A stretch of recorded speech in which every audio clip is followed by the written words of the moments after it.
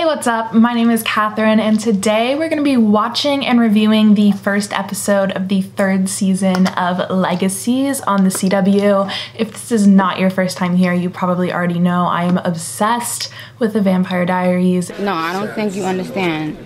I'm obsessed. And the Vampire Diaries led on to two spin-off shows, The Originals and Legacies. Legacies has been a hot mess inside a dumpster fire inside a train wreck. Interesting so far. It definitely seems like it's geared towards a younger demographic, and as such, the storylines feel a lot more childish than the other two shows. At this point, I'm pretty much only watching for Josie, but I just thought it would be fun to watch this with you guys. So if you're new here, I'd absolutely love to have you subscribe. If there's any videos, movies, TV shows, things you'd like to see me review, definitely feel free to make suggestions down below. Anything that's streamable, I'm down to watch. And I'm just gonna go ahead and get started. Thank God there's a recap. I have no recollection of what happened. I love you, Hope. Always and forever. I know that they were not just trying to make Always and Forever the representation of the millennium-long relationship of the Mikaelson family into the motto of this teenage, boring, passionless, heterosexual relationship. The disrespect. You are kidding. He is kidding, right? No, not really. If we stand united as a school, How does he still have a job? As president of the Student Activities Committee, I'd like to welcome you all to the first ever Salvatore School Field Day. I would be so pissed. So pissed. Like, I'm here to learn magic. I'm not here to exercise.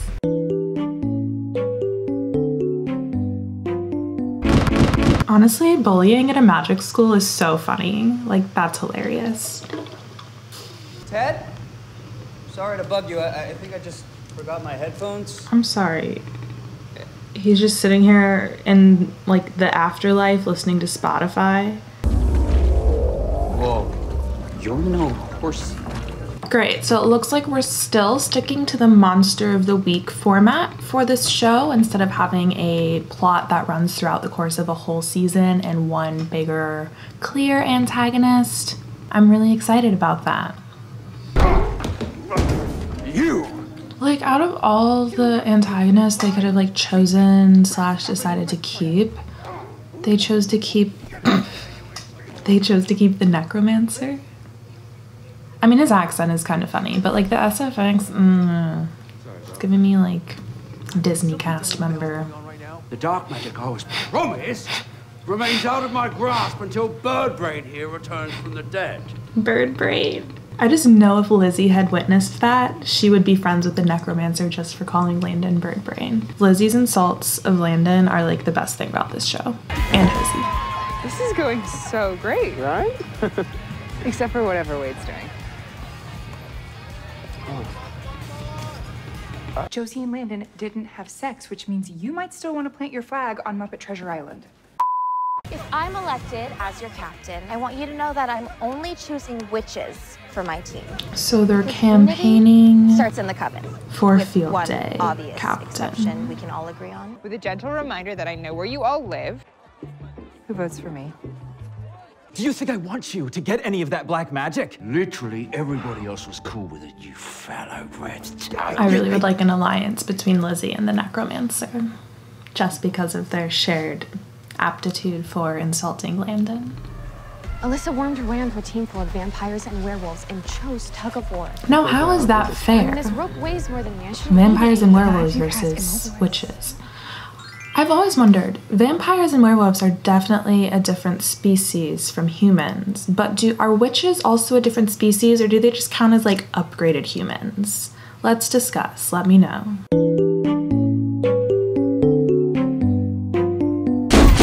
That looks fun. This must have been such a fun day on set. I would have had so much fun being Kaylee on this day. You trying to help is the problem.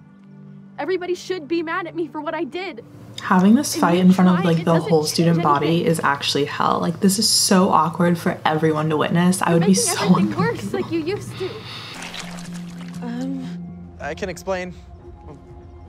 Kind of. Well, she can.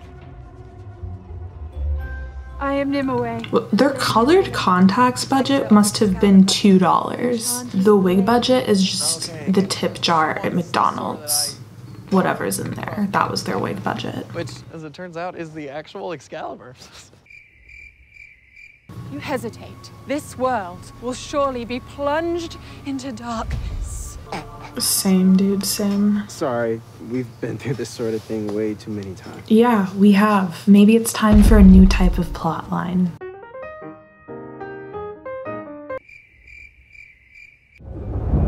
The Dementors are coming. Wait, I'm sorry, is there literally no adult supervision at this field day? Alaric just said, I'm gonna put every single one of my underage supernatural students on a bus and let them go play sports without adult supervision. But if you do not believe yourself capable of it, and you value your lives... They say value your lives like anyone dies on this show. Pedro is the best character on this show. Would it be that bad to have a ghost roommate? So I want you to put his spirit in me. Well, this just got spicy. Okay, honestly, I take back my necromancer slander. I think he adds comedy. I think I kind of like him, actually. I don't like his SFX and like the costume thing, but I like him. But the truth is, we need you here. This feels illegal. Like, this doesn't... They're just fighting over which underage child should fight the monster. So thank you, Lizzie, for reminding us all that your sister exemplifies those qualities. It should be her who faces an honorable death against Gigantor over there. I'm Team Monster now. Good luck beating one without me. Alyssa was right. It has to be me. So she's just like going in, no magic, raw dogging, fighting a monster. Got it. I see no way this could go wrong at all. But you're not doing it alone. Is that allowed? Only Excalibur may defeat the Green Knight, and only a worthy champion may wield it. Okay, anything else that you would like to share with the group? You led me to believe that you were capable of vanquishing monsters. We usually are, but our main champion's a little busy. Then there is no hope? That's the whole point. And the only way to do that is together, united. Believe in me half as much as I believe in you, and we can get through this. I do not believe you will, not unless the blood of kings runs through your veins. That is what you think being worthy means? Yes, it is the very definition. Okay, Boomer, maybe in your time. Okay, Boomer and Boomer. Whatever you say, Boomer. Okay, Boomer and Boomer. Now we will get Hope back. Who do you think she's gonna want to see when she wakes up? Hi, sisters! That's horrifying. Need a hand? The worthy one has arrived. I want someone to punch her.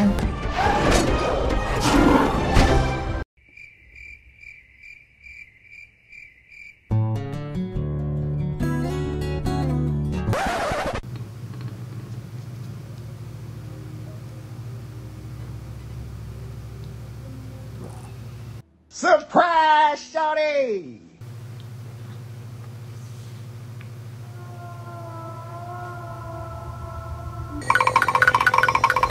Thank God.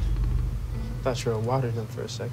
No, she just walks barefoot through the hallway, which is somehow more terrifying than any monster that could come out of Malivore. I care about field day. I care about you way more.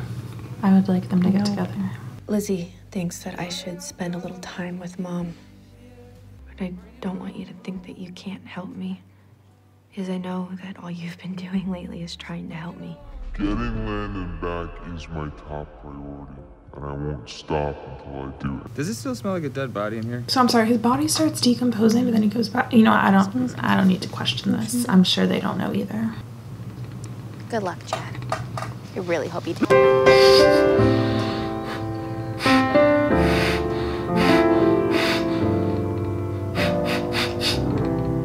They say value your lives like anyone dies on this show.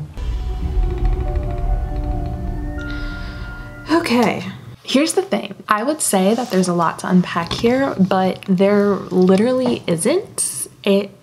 that like felt like a filler episode, but it was the opener for the season. Really like not seeing what the arcing plot is for the season, which is on brand for the show, but is also what really makes the show also feel like a child's show, is that it just seems like it's the monster of the week and it's all wrapped up by the end of the episode. Like we don't need that. I don't need any more monsters. We had how many seasons? We have had 13 seasons in total of shows set within the Vampire Diaries universe before any of these monsters were ever even mentioned. And cool, like they were in Malivore, they were forgotten, but it's like they weren't really forgotten because they're all like Pegasus. We know what a Pegasus is. Like I don't really understand. It's just like they're just making shit up at this point, and I'd rather like, if they're gonna make a new thing, which like obviously like they should make a new thing, I'd rather it be like, here's one monster this season and we're really gonna hash out the lore and the backstory for it. That would just be so much more interesting to me. I will say I follow a lot of people on Stan Twitter, and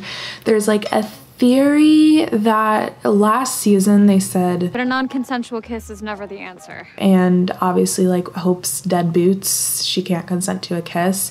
So there's like some theory that like it's not really Hope in Hope's body, or like it's like something like wrong with Hope because she was woken up with a non-consensual kiss. I think that would be brilliant, but I also think that would be asking a lot of the writers. Julie Plec has already struggled with continuity between seasons of the objectively better TV shows that she was working on, so I think it would be really surprising if they did draw back to that line, but it would be really interesting. I've gotten very overly critical of like TV shows and movies over the past year because I obviously watched a lot of them while I was sitting in my house doing nothing else because the world stopped turning.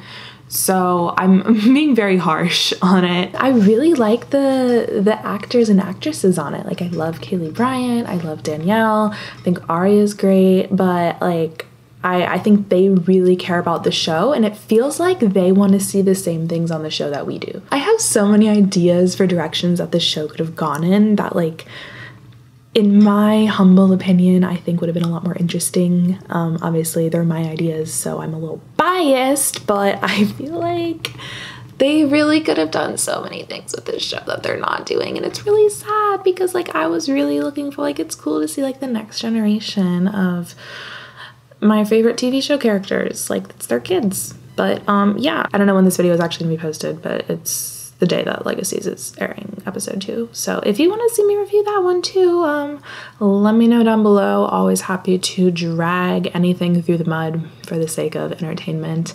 Thank you for hanging out with me today, and hopefully I'll see you in the next one. Bye y'all.